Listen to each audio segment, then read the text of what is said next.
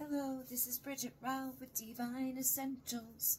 Alright guys, today got a little weird. I just got home at 2 a.m. from the emergency room. My brother went to the emergency room tonight because he was having some like weirdness going on. He felt like he was going to pass out, and he had some numbness, and he thought he was having like a stroke or something, so he went to the emergency room.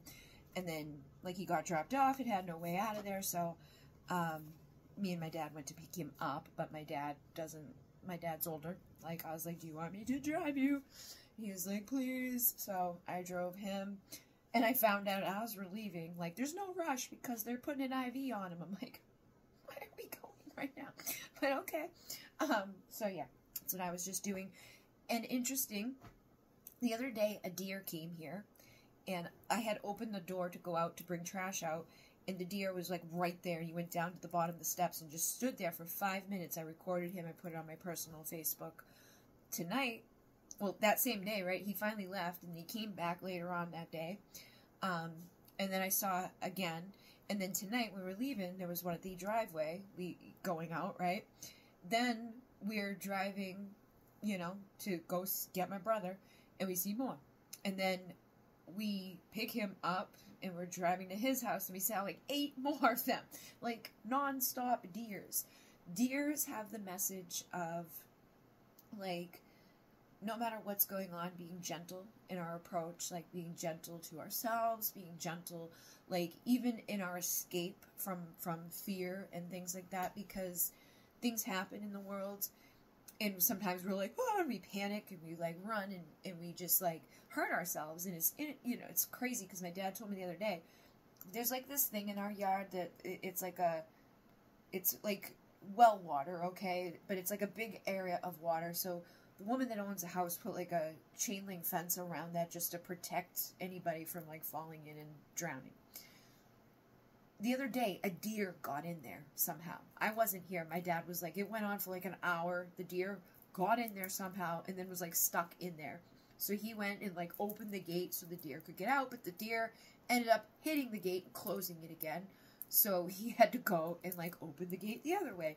And finally the deer got out. But again, this message is coming surrounding the deer about like, no matter what's going on, if you're feeling trapped, or if you feel like you need to escape, or if things are chaotic, or like I know my brother can sometimes like hype himself up in the head more, like with anxiety and stuff. So I feel like today was probably a combination of that. Like, I'm not feeling good, I'm overworking myself, I'm tired, now I'm having some weird shit go on, and I think he kind of gets like panicky.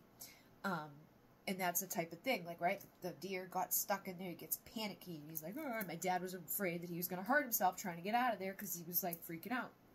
And then, all the deers that I saw tonight are like, oh, they're all nervous, but they're still graceful when they go. So I feel like regardless of what's going on in your life right now, if you're trying to escape something, or you're trying to achieve something, or you feel fear or doubt or whatever, or if things are going wrong, just be graceful. And give yourself grace as well. Like, we don't always have to know what's happening, and it's going to be okay. A lot of things are happening right now, like a lot of transition, a lot of unexpected transition too. Like, I received a message tonight that shocked me. I was like, what? Like, totally just unexpected. Like, what? And then later on, I'm like, I finally sat down, because I worked all day. I finally sat down, and my dad's like, we gotta go to the emergency room. And I'm like, unexpected, shocker. Like, this type of stuff's coming up right now, okay? So, I also saw hawks this morning on my way to work. I was like driving in, and I saw 2 hawks, and I was recording when I was seeing them. And at the time of seeing the 2 hawks, I was like, hawk, like a little white orb thing came in and did something. So I felt it was like connected to the spirit of the hawk. The spirit of the hawk is about rising above any of the storms. It's kind of like the eagle, condor energy, seeing from the heart and rising above the bullshit and just looking at the bigger perspective, okay? So we're moving on with recognizing shame. Shame is characterized by the belief that you are bad. This emotion is based upon a distorted sense of yourself as being unworthy, damaged, or a failure. Young children are completely dependent upon caregivers for a sense of safety and connection in the world. When parents are frightening, abusive, or unavailable, children can feel confused about who is at fault.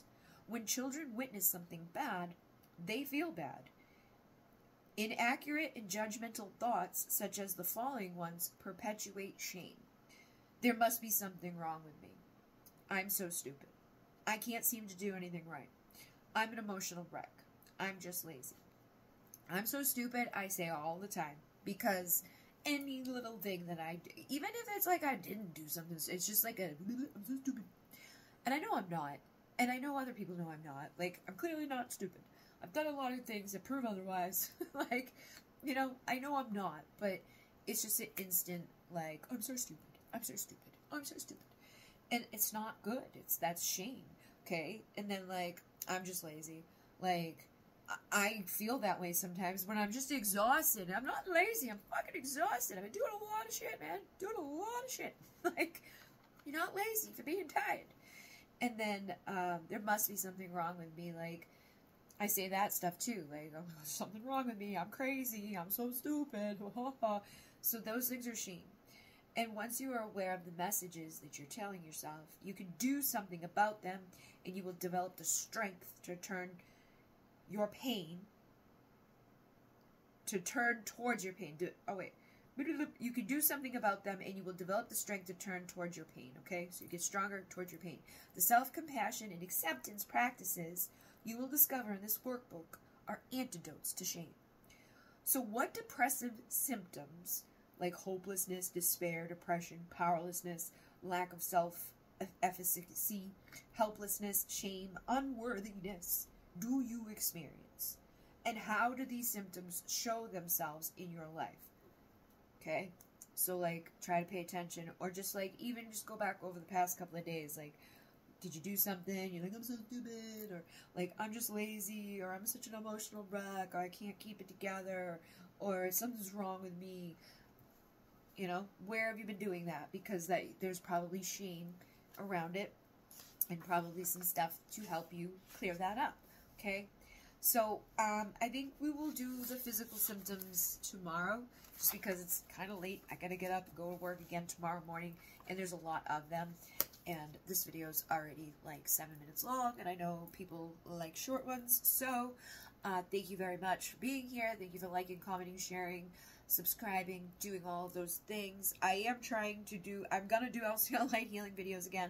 I don't like to do healing work when I'm not feeling at my best. And I couldn't even go to Amazon work the other day, so never mind. Like, let me channel. But, oh my god, tonight, when I got home from the hospital, there's this big, huge thing out there, and it's still out there right now. My dad saw it. I was like, look at. He was exhausted, though, but he stopped and looked at it, and it was moving, okay? It's still out there. It's huge, but it's not moving fast. It's not a plane. It's not anything. He's like, maybe it's a space station, because it's up there, and it's, like, slowly moving, but then it stops, and then it slowly moves back. And it's like, stationed there, but it's definitely moving in that area. And I've looked and checked a few times, like, if I go outside right now, I can see every star in the sky, I can see Orion, I can see the Pleiades, I can see it all. But from my window, I can't really see the stars, but I can see that thing. It's still out there every time I've checked so far. So, very cool. I definitely feel like this is a time right now where things are just heightened. It's a potent time, so don't be surprised if crazy, like, unexpected things happen. It's a time of transition.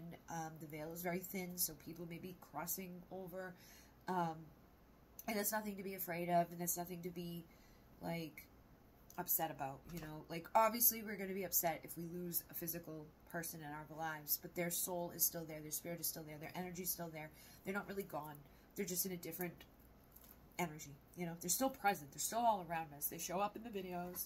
They're out there in the energies. Energy cannot be destroyed. It just transforms. So, you know, our physical bodies here on this planet seem to age and change, and then we suffer and we struggle and we don't feel good, and we age to a place where it's like, okay.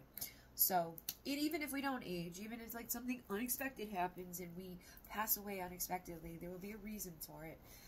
So whatever you got going on right now, whether it's transition in your mind, your body, your soul, your love, your, you know, career, your life, whatever it is, just know that it's okay, and everything will be okay. Okay? So thank you again, Inune, namaste.